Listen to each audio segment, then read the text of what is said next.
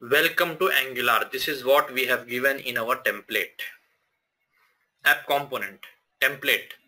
I'll give a beer and I'll say input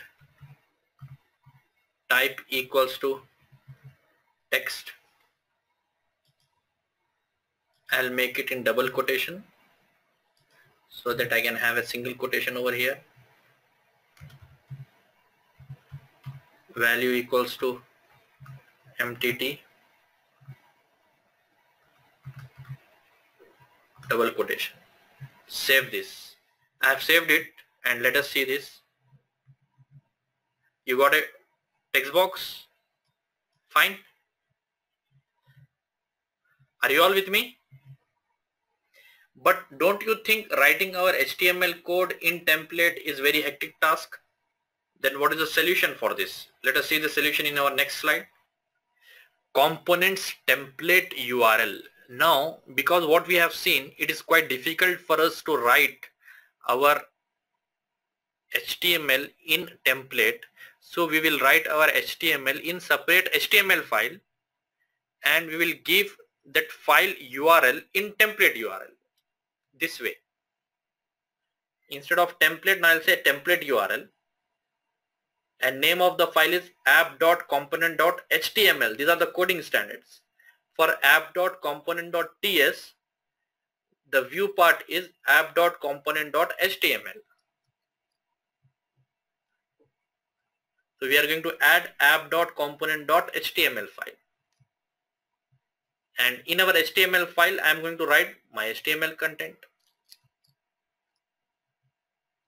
And your index, we are not changing index. It will remain same. Then you get the content as I am coming from HTML file. What is template URL? Component templates URL. Template. It is an HTML file rendering the component. So this is template. Same like view. What we have seen in MVC, we were returning string, then we return view and view result. So in the same way, earlier we were writing text here directly, HTML content. Now we are writing the link for HTML file and we are writing our HTML content in HTML file. This is template and this is template URL. It is the location of that HTML file. This is template, this is template, this is template URL. It is very simple, nothing complex. Let's implement this. View Solution Explorer. I'm going to add a new item. This time I'm going to add HTML file and name of the HTML file is app.component.html and here I'm going to write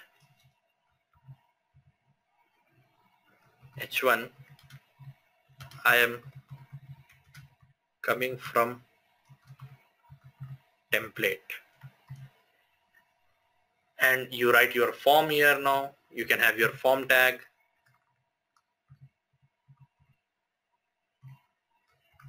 whatever you want you can have over here. Input type equals to text, value equals to nothing, and input type equals to button, then value equals to click me. So whatever you want you can write. And we'll go to app.components and instead of template I will use template URL and template URL is /app.component.html.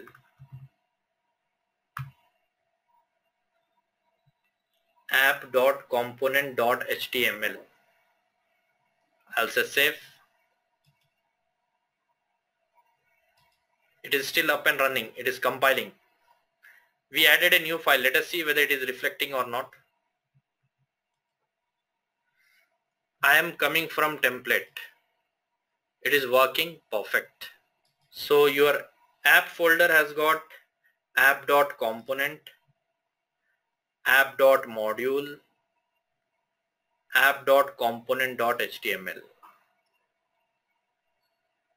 We are not touching index and we are not touching app-root. We are leaving it as is. We are just looking into app component.html, app component.ts, app component.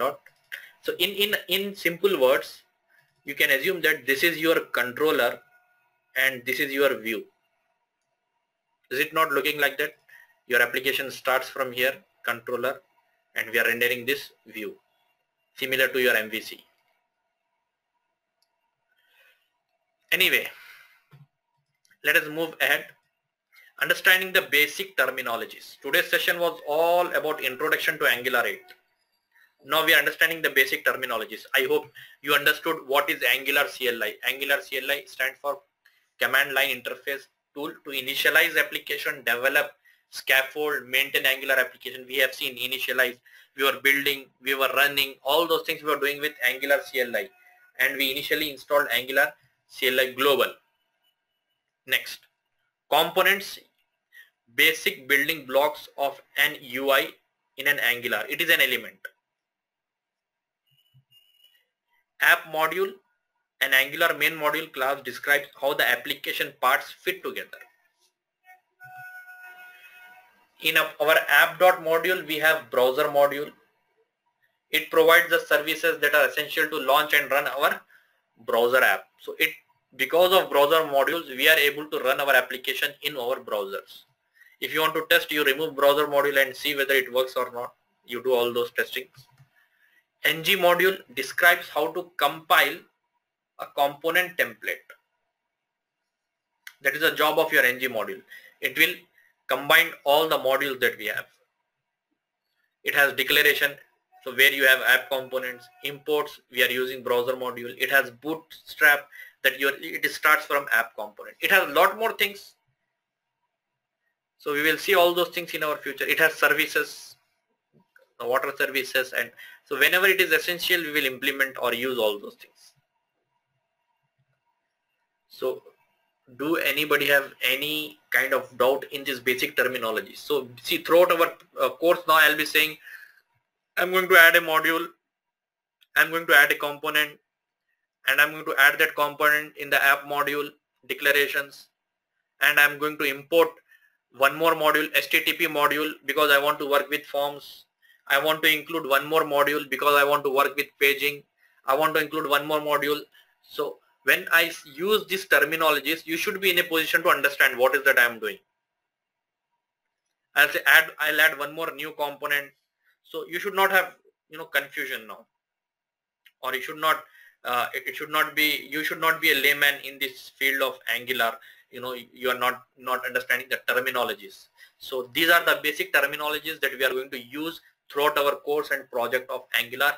One question mark I want to remove from your mind. This is like a controller, and whatever you have from Web API, it will come into this controller.